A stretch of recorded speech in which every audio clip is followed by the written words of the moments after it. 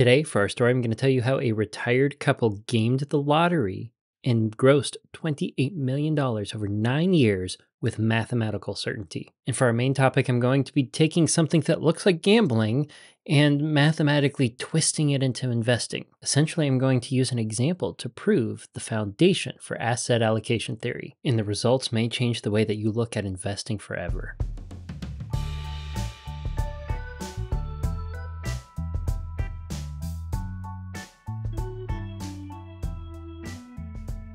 Good morning and welcome to the HopeFilled Financial Podcast. My name is Jay Disberger, your one and only HopeFilled financial coach, and I'm happy that you're here with us today. Our story begins with Jerry and Marge Selby. This story went mainstream in 2019 when the Selbees were interviewed on 60 Minutes. I have an article pulled up in front of me from CBS News. It's a brief article that goes into the Selbees story in an efficient way. The article starts like this. It was a small town story that instantly felt ready-made for the big screen.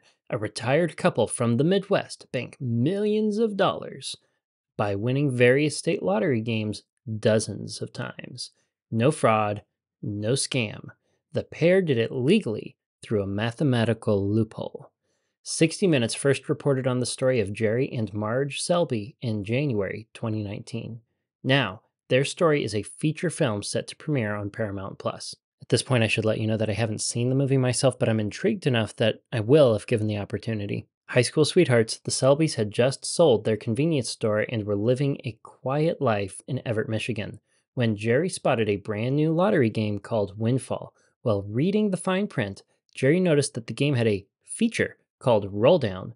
The lottery would announce when it was going to happen. I'm going to momentarily step away from the article because it doesn't tell you how the mathematical loophole worked. And I think it's important to understand. So the way that the Windfall lottery worked is there were 6 numbers on your ticket. Each number ranged between 1 and 49. So if you had a ticket and all 6 numbers on your ticket matched what was drawn, you would win the jackpot. But once that jackpot got large enough, they would take it and roll it down into the lower prices. Under normal circumstances, when a roll down wasn't going on, you could have a ticket that matched 5 out of the 6 numbers and win $2,500, or 4 out of the 6 numbers and win, I think it was $100. And if you had 3 numbers that matched, you'd win $5. Each ticket cost $1, so each prize would be a fair gain. But I think it's when the jackpot hit $5 million, each one of these smaller prizes were multiplied by a factor of 10. So having 5 numbers that matched up got you $25,000. Having 4 got you $1,000. And having 3 matching numbers on your ticket got you $50. And it is that particular feature that is exploitable for this lottery game. Now, Jack Selby saw this, and being someone who's mathematically savvy, was able to quickly figure out the odds of having a ticket with 3 or 4 matching numbers. Effectively, buying a ticket that would have 4 matching numbers had a 1 in 1,500 chance. Meanwhile, buying a ticket that would have 3 matching numbers was roughly 1 in 54. That means, in Jack's words, here's what I said. I said, if I played $1,100, mathematically I'd have one 4-number winner. That's $1,000. I divided 1,100 by 6 instead of 57 because I did a mental quick dirty, and I come up with 18. So I knew I'd have either 18 or 19 3-number winners, and that's $50 each. At 18, I got $1,000 for a 4-number winner, and I got 18 3-number winners worth $50 each. That's $900. So I got $1,100 invested, and I've got a $1,900 return. Even if he's really unlucky with that particular approach, I think he's going to end up coming out on top. He'd have to be really unlucky to make a big bet of at least $1,100 and not come out ahead. And this was easy for Jerry because he had a bachelor's degree in mathematics. It's just basic arithmetic, is what he told 60 Minutes. Now, this next move is inspiring. After setting up a corporation where he kept detailed records of his winnings, he invited his family and friends to join him in on the lottery payday. When Michigan shut down the Windfall game, Jerry set his sights on a lottery game with similar rules in Massachusetts. All told, the Selbees grossed more than $26 million from playing the lottery. Some reports say it's 28, but They put their winnings toward renovating their home and helping their grandchildren and great-grandchildren pay for their education. Isn't that downright wholesome? Instead of living it up lavishly and spending this money away on their own desires, they invested in their legacy, in their children and grandchildren, in their education, changing their family tree. To wrap up the story, I want to cover exactly what happened to prevent the Selbees from continuing to game the windfall lottery. Smart people had figured out, if I buy enough of these tickets, I'll always be a winner. I'll get back more than I spent. The paper's reporting revealed that two groups were dominating cash windfall. The Selby gang from Everett, Michigan, and their competition, a syndicate led by math majors from MIT. I don't know what's more surprising, that two groups started gaming the system before it got caught, or the fact that only two groups were gaming the system at this point. The Massachusetts state treasurer shut down the cash windfall game and called for an investigation. When we got involved, the public perception was there must be some kind of organized crime or public corruption. Little did they know it was just a sweet Midwestern couple who was retired and some college students, and they were going about this completely legally. I wasn't surprised. I was dumbfoundedly amazed that these math nerd geniuses had found a way, legally, to win a state lottery and make millions from it. And the state's getting rich in the process. And the state got very rich. The state made $120 million. Now, isn't that crazy? So you have the Selbees who made somewhere around $26 to $28 million gross. You have the MIT students who did something closer to 17, and the state was in the hundreds of millions of dollars. And after this investigation happened, the game stayed shut down. So the Selbees ended up closing their corporation. Now, I want to be clear, I am not a proponent of playing the lottery because in most circumstances, even if you're trying to buy up a whole bunch of tickets, the odds are not in your favor. The lottery games that are out there are supposed to be built so that the house always wins. They are not an investment avenue under normal circumstances. This was highly unusual, the way this windfall game went. When we're making an effort to be wise with our investment dollars so that we can retire with dignity, we want to engage in something that has mathematical evidence that we're going to come out on top. We want something that is very likely going to result in success. You know, that's the point of investing. So what the Selbees did, effectively, because they understood the math, was investing. And that's why for the main topic, we're going to be digging into a little mathematical example, effectively taking something that might look like gambling on the surface and revealing that it is investing.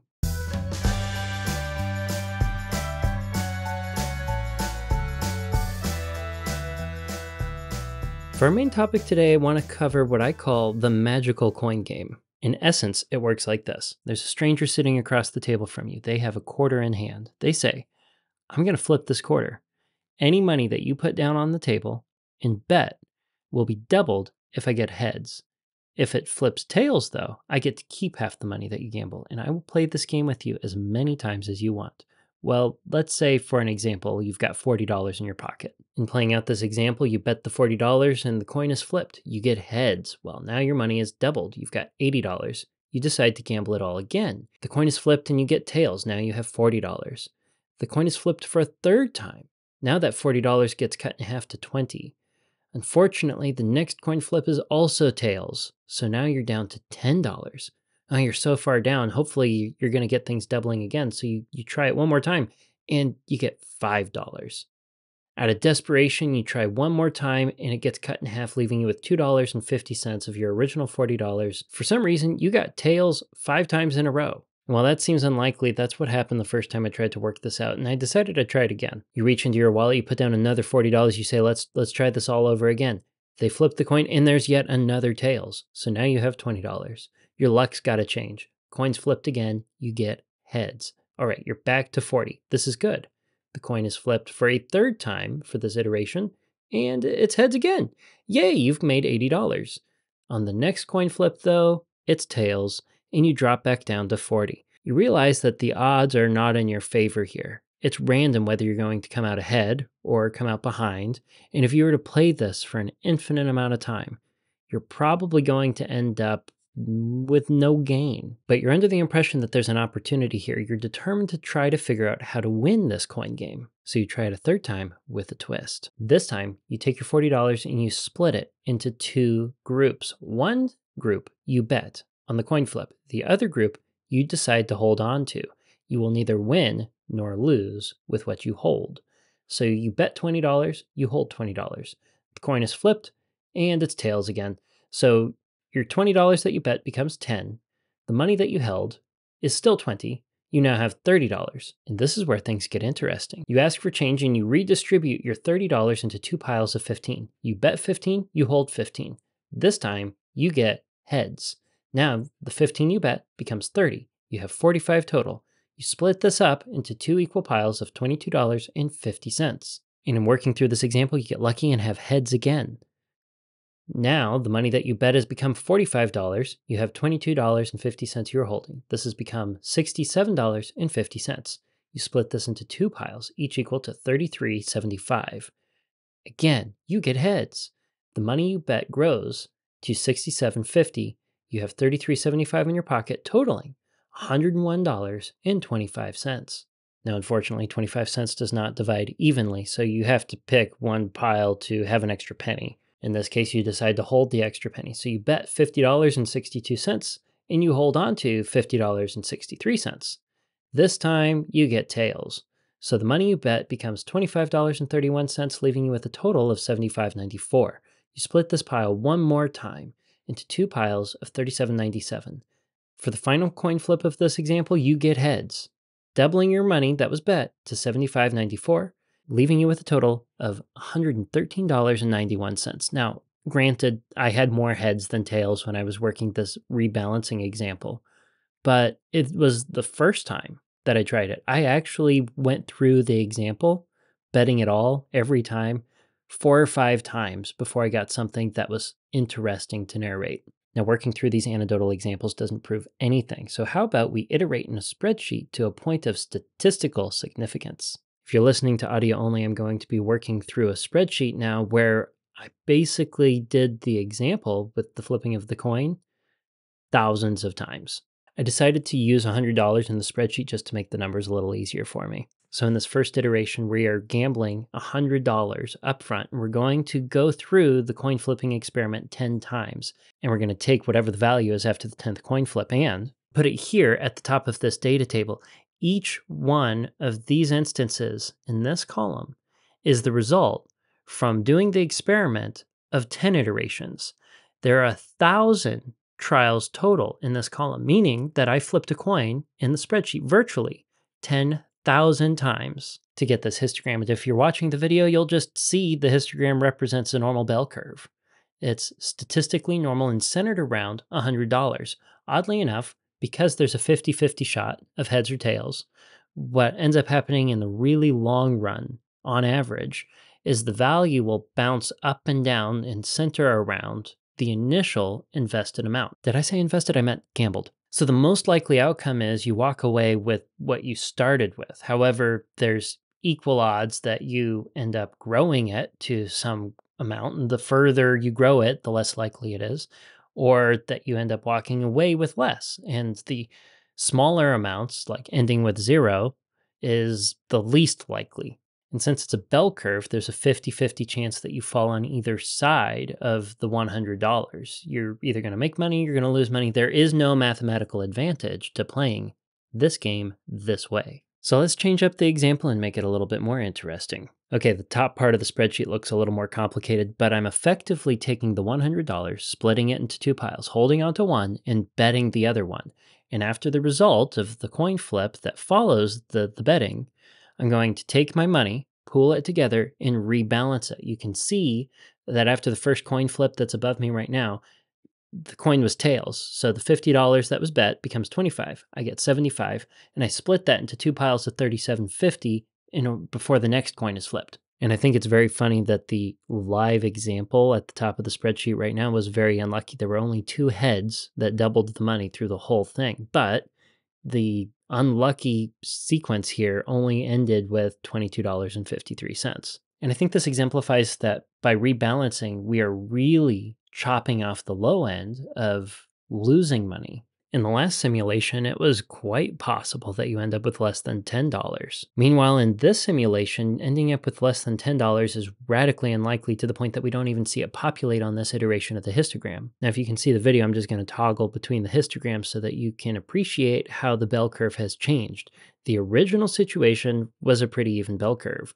With the rebalancing, though, we see that the likely outcome has significantly shifted to the positive. In fact, the median of our new histogram is at $180.20. And that's for a game where we started with $100, meaning that the median outcome is a gain. And looking at this histogram here, it looks like there's 20% chance or less that we end up losing money playing the game this way. And there's an 80% chance-ish that we end up gaining money.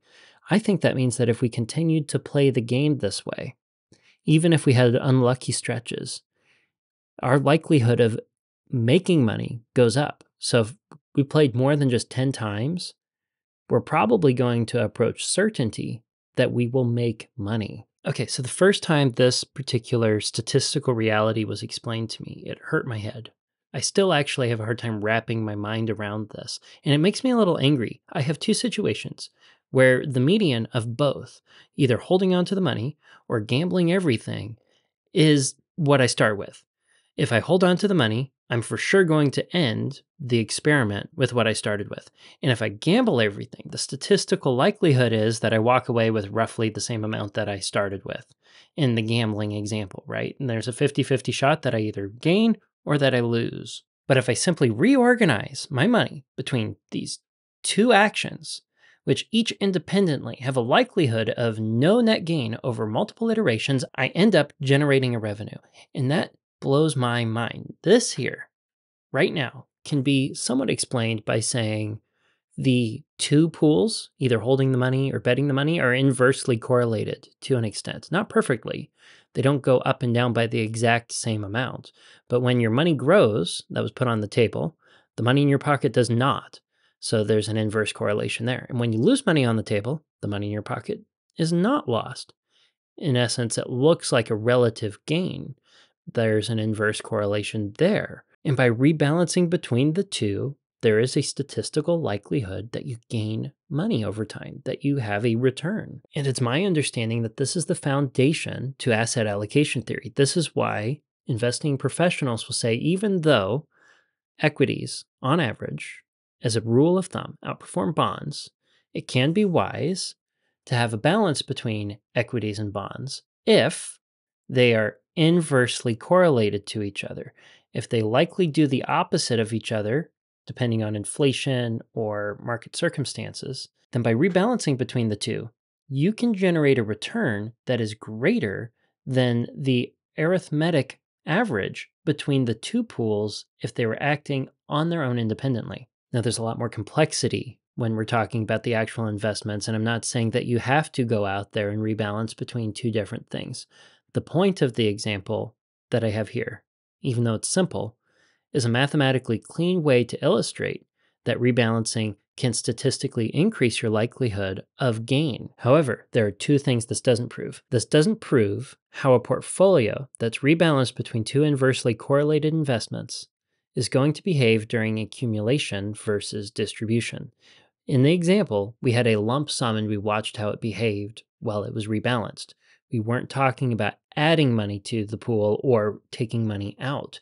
It's possible that by introducing a behavior in addition, we can alter the statistics. And it's important to note that a good rule of thumb is that the things that are true for the accumulation phase of your life are going to be the opposite in the distribution phase. Mathematics gets turned on its head when you go from putting money into a portfolio to taking money out. And this is a topic that we're going to be exploring more in future episodes in the podcast. So please like, follow, share, and subscribe if you don't want to miss it.